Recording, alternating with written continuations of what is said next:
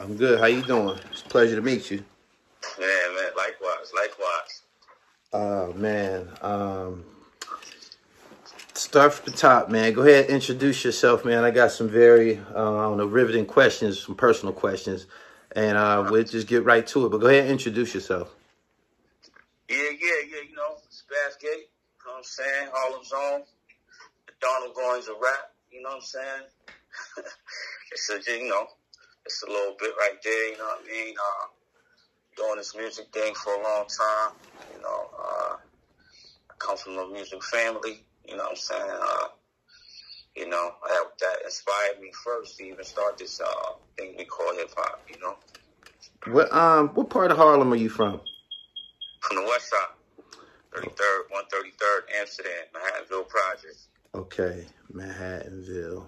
My recollection of Bathgate was I was doing time when you came out, and I remember what I noticed about you was you popped up on, I believe, Rap City, and I just didn't. You was somebody who was in the rotation that we didn't know, and I say that because, and at the same time that we watching all these videos every day in jail, we listening to the radio, and we get in the magazines, we get in the publications and shit, and you just appeared in a rotation, in a major rotation, and it seemed like you didn't you know, when you back then a lot of people came in the game and they had affiliations with people, like almost visible affiliations. You might have seen someone in a video with them or just some type of affiliation, and it just seemed like you just appeared out of nowhere and you was by yourself.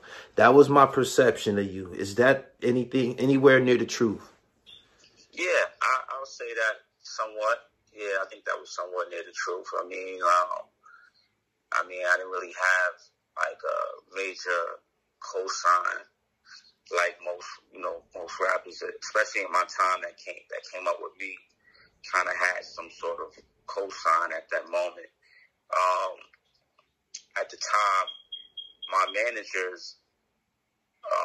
my manager introduced me to G. Roberson, who was part of Rocafella. So, you know, when G had interest in me, it was that's when I started to be around, you know, the Rocafella dudes.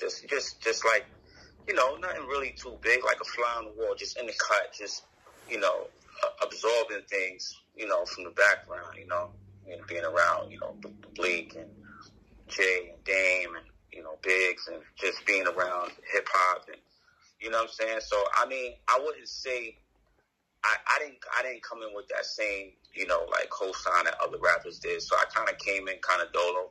I would say that, yeah, I would say that, you know. It was like you was thrown in the shark infested water.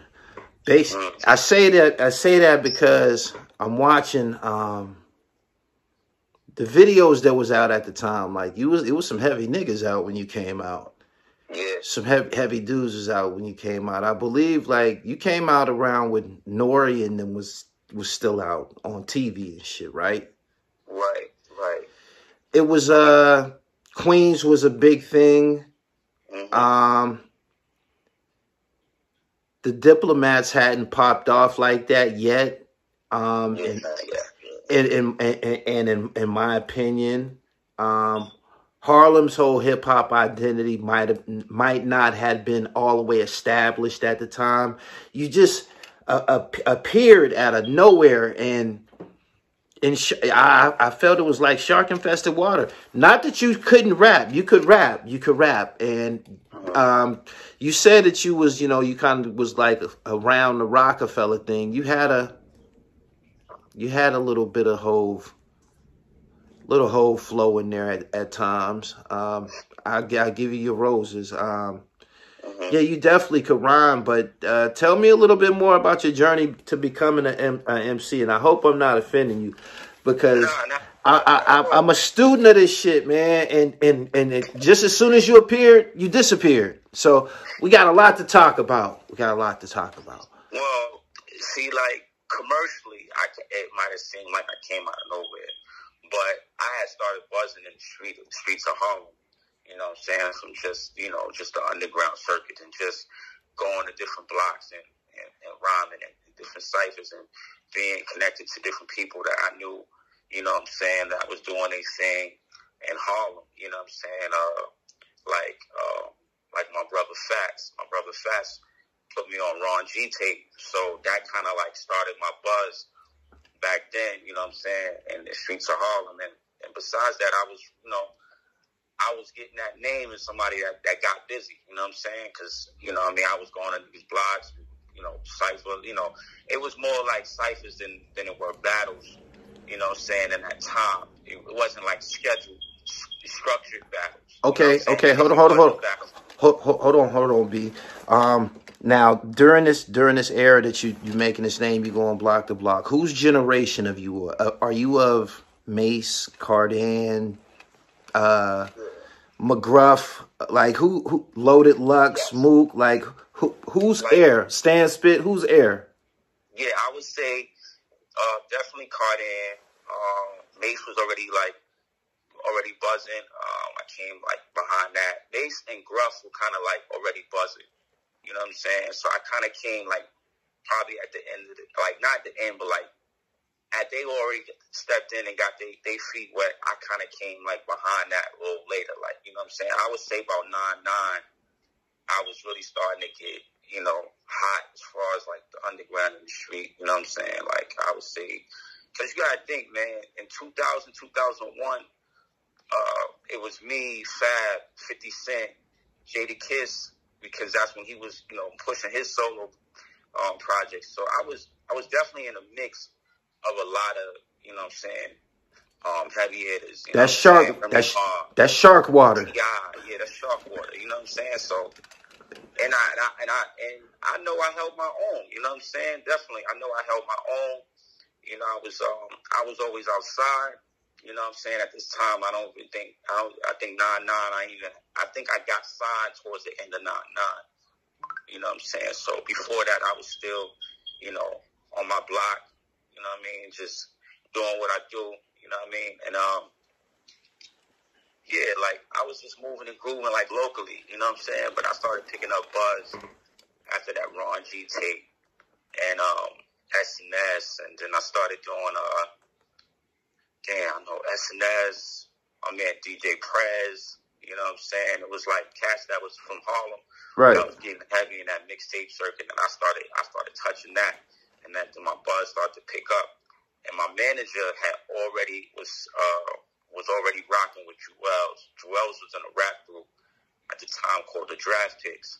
Okay. And he got them signed, I think, to Priority. And I was just going around after that because I went to school with Juelz's cousin and his man Malik, Juelz's cousin D-Train. Rest in peace to D-Train. I went to high school with them. So that's how I met Juelz after that. And once they introduced me to Godot, their manager, John, he had brought me to G, and then the rest was like history. Like, you know, G started putting me in a position to really get in front of the execs and stuff like that. See, back in that day, you didn't really like, you had to perform your demo. You know what I'm saying? So it was like you would play music, but you was also like performing at those meetings. You know what I'm saying? There was no internet. There was no put a song out and you pick up buzz or go viral. It was none of that. It was really, like you said, shark infested waters. And I still had to deal with the heavy hitters that was on the mixtapes like Fabulous and the Desert Storm movement, and Joe Buttons, right? All those niggas. You know what I'm saying? You definitely was on there. You definitely was on there. I was gonna get to all of that. You definitely was on there. Answer this for me. Your flow, your style, and your image. Was you on your smooth shit? Yeah. I mean, I'm from Harlem, man. Like, and this is like something that we did. Like, it was like, that was like regular shit. It was like, right. You know what I'm saying? So it was about being smooth and, fucking with the ladies and but having that slick talk. You know what I'm saying? Right. It was all about, that slick talk, that slickness, that fly shit. You know what I mean? I remember I remember the mixtape era, and I remember like whenever you would get on your smooth shit, you wasn't the only one. Fab would do it sometimes. Yes. they would fuck up the flow of the mixtape, man. Y'all would really have to be talking some slick shit at that time, man. With all those gun bars and shit out straight up. The comparisons. Did you get any comparisons? Did people say, you know, he reminds me of this or he sounds like this? Yeah, towards more the commercial part of my start of my career.